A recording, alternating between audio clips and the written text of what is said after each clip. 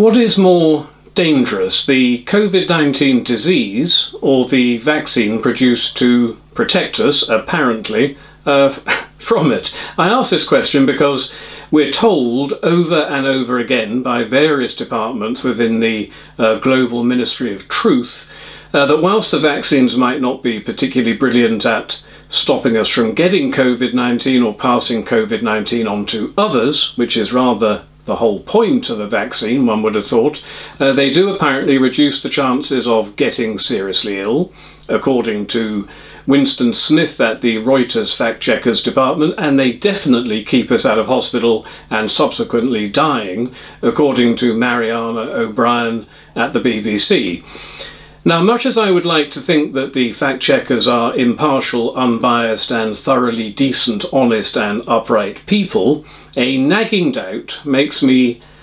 look at the COVID deaths and COVID cases for the month of August in 2020 BV, that's before vaccine, in order to compare them to the month of August figures in 2021 AV, that's after vaccine of course. Now clearly, given the claimed success of the vaccines described by Boris Johnson as the welcome arrival of the cavalry,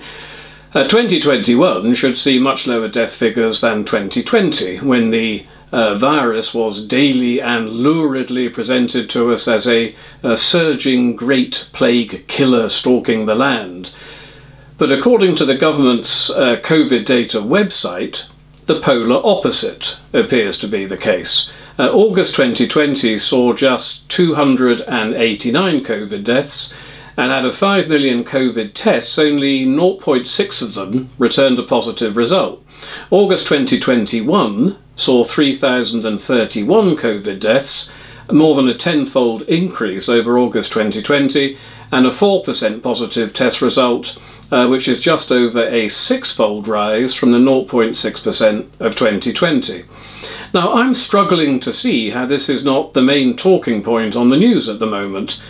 but sadly so little actual truth is. Imagine a tenfold increase in COVID deaths in the year of the vaccine compared to the year of the no vaccine. I mean, this suggests that the experimental biochemical concoction sold to us as a normal vaccine is either completely useless or worse, is acting in some sort of a dangerous gain of function capacity, which cannot be correct, surely.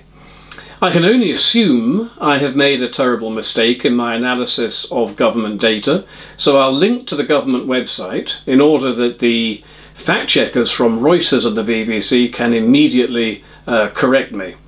If they can do so, and I hope they can, I will take this video down. And just to make their lives a little easier, I would recommend Smith and O'Brien click on the link and then click on the data button before scrolling down through the daily figures for August 2020 and August 2021. I await their impartial and honest response with great interest.